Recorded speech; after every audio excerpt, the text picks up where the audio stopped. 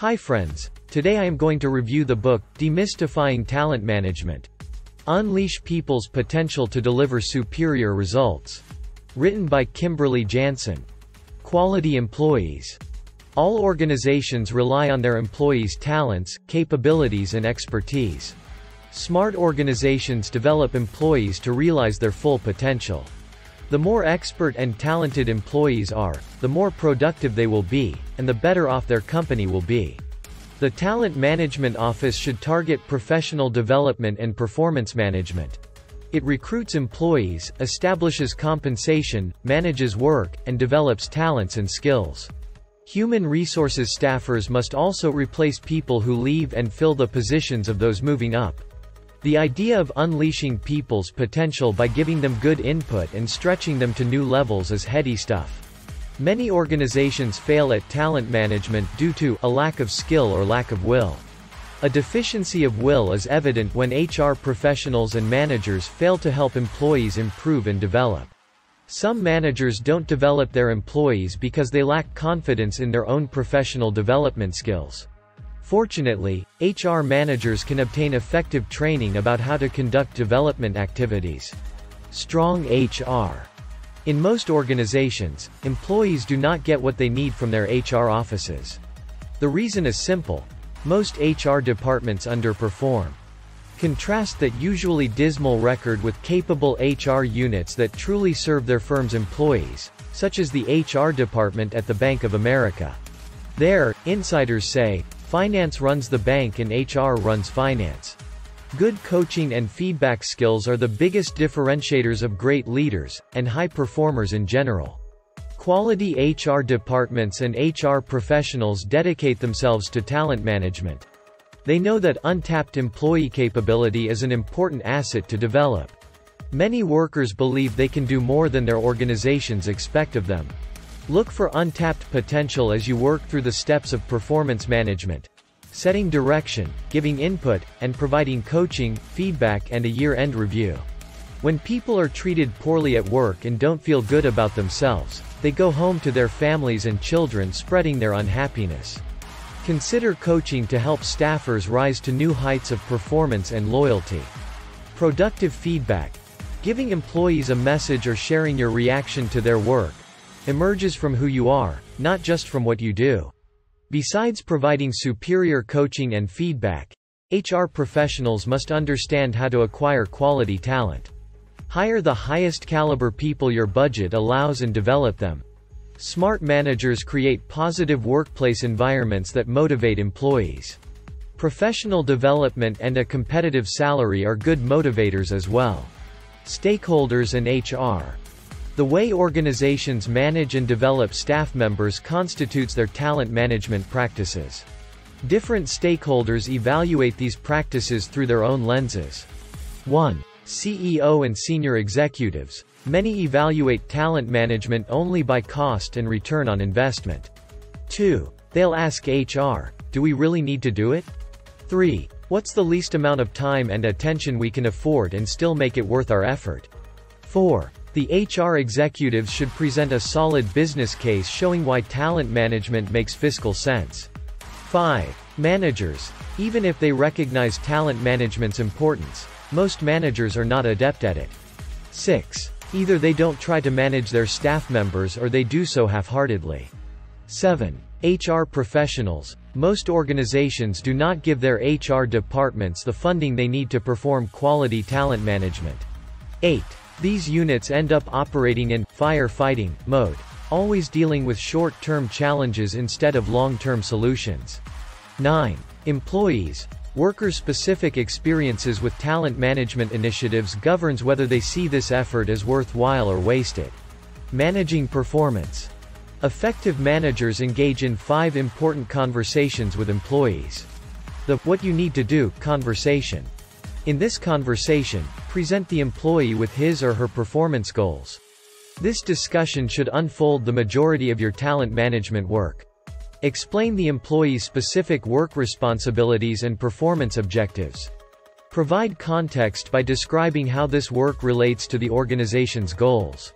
Lay out detailed individual performance goals for each employee. Follow these tips to set useful objectives. 1. Tie employees' performance goals directly to your firm's strategic objectives. 2. Set SMART goals. Specific, measurable, agreed upon, realistic and time-based. 3. Choose the right measurements and keep them simple. 4. Set goals that please your customers and that are within your supplier's capabilities. 5. Give employees incentives to achieve their goals. 5. Specify negative consequences for not attaining goals. 6. Be flexible about the goals you set. 6. Be ready to change them if necessary. 7. Publicize all performance goals. The "how you are doing" conversation. Just setting performance goals isn't enough. You must monitor how your employees perform while trying to reach their targets. This calls for a performance check-in conversation. Some companies hold these conversations quarterly, some twice a year. Let these tips guide your conversations. 1. Check-in conversations should concern the what and the how, focused not only on your employees' actual work, but also on how they handle themselves. 2. Take responsibility for clarity. Communicate your point of view, explain it clearly and help your employees make any necessary adjustments. 3. Describe sound performance clearly. Employees can't achieve their goals if you don't define and explain them. 4. Let your employees ponder and raise queries. Help employees self-manage. 4. To do so, they must reflect and consider their choices. 4. Help by asking open-ended questions, such as, "What do you think about?" or "Help me understand your thinking." 5. Stay approachable. Being cold or curt gives employees the unmistakable signal they don't matter to you. 6. Always have another plan. Things seldom work out as you originally intended. 6. Help your staff members develop fallback plans. 7. Keep track. Keep an eye on and note employee results. 8. No shocks. Don't alarm or startle employees. 8. Be sure they know to expect a productive conversation. The "how you did" conversation.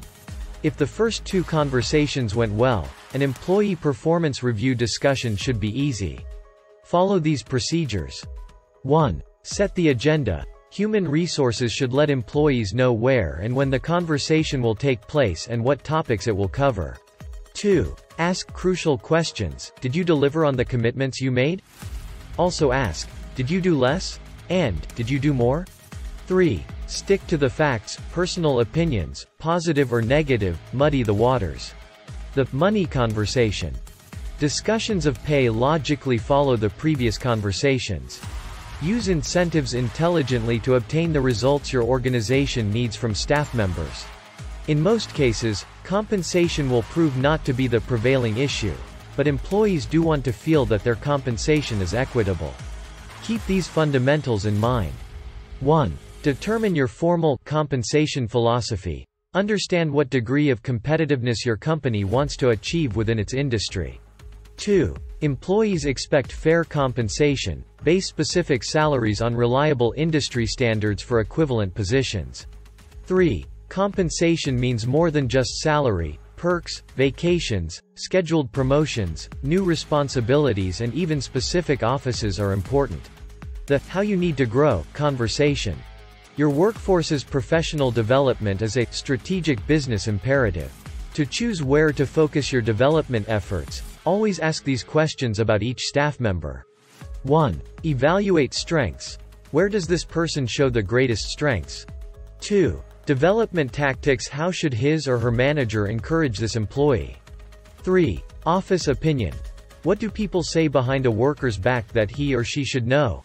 Inside professional development. Your professional development initiatives help employees improve their strengths and shore up their weaknesses. For talent development to be productive, managers and HR professionals must devote themselves to their employees. Set up programs and incentives for employees to read the appropriate books and articles. This helps them remain current, develop professionally and expand their specialized knowledge base. When faced with talent management activities, managers often don't do them, or do them at a superficial level, all the while experiencing a high level of anxiety. Help your staff members improve by assigning them to handle special projects and temporary assignments that develop new skills. Professional development options include online learning, certification programs, journaling and specialized training. For career planning and development. 1. Employees own the career planning process, not managers. 2. Some employees mistakenly think they don't need to improve. 2. If this is their mindset, you can't do much to change it. 3. Managers and HR professionals must explain that training has no guarantees. 4. For work teams, the more heterogeneity, the better the results. Be sure that what you're outlining for performance expectations is what your customer wants. Succession planning. Managers and HR professionals must look ahead, anticipate personnel loss at the top and embrace succession planning. This positions their firms to meet future strategic challenges. Profile the executives your company needs to execute its future ambitions. Some of the tools available for succession planning include 1. Strategic frameworks. These single-page summaries present your organization's main goals. 2. Placemats. These one-page summaries profile your firm's leaders. 3. Stack ranks. These detail the people on your organizational chart, from the most to the least important. 4. High Potentials Development Plans. This presents a catalog of upcoming career move possibilities for employees who have the potential to advance. 5. Functional Scorecards. These grade the organization's different functions. 6. Top Talent Profiles. These describe your most valuable employees. Happy employees. Many firms fail to communicate important goals and strategic direction to employees, leaving them unclear about what their companies need them to do. Poor communication creates confused and frustrated employees. And, when companies don't treat their employees well, workers take out their feelings and frustrations on their families and friends. Very rarely does life go according to plan. For the important things, you should have a backup plan. Teach employees what the company expects of them. Help your staff members grow by offering coaching and feedback.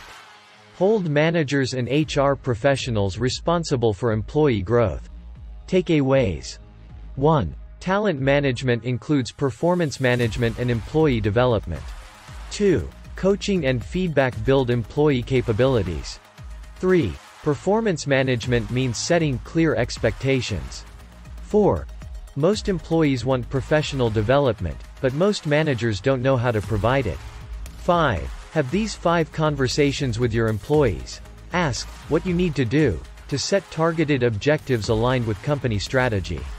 6. Ask how you are doing to track employees' progress toward those goals. 7. Ask how your employees did in trying to reach their goals, so you can appraise their results. 8. Have the money conversation to determine compensation and incentives. 9. Ask how the person needs to grow. Then, establish development activities. 10. Succession planning means identifying high-potential employees, building their capabilities and advancing them when you can.